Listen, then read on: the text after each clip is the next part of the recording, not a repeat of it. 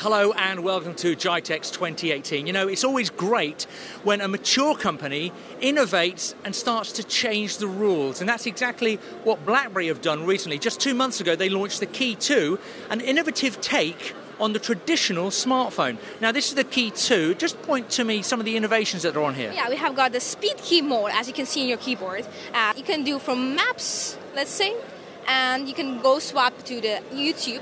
So switching by speed key, both buttons, you press, here you go, YouTube.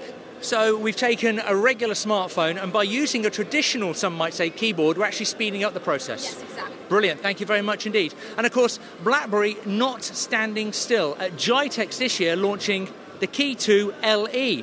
And here we have 3 examples of this model. Can you explain to me why the Key 2 LE is so different? Actually, we tried to go for more colorful mobile phones. For example, we have the champagne, the slate, and the red, which we call the atomic. And actually, it's more affordable than the Key 2.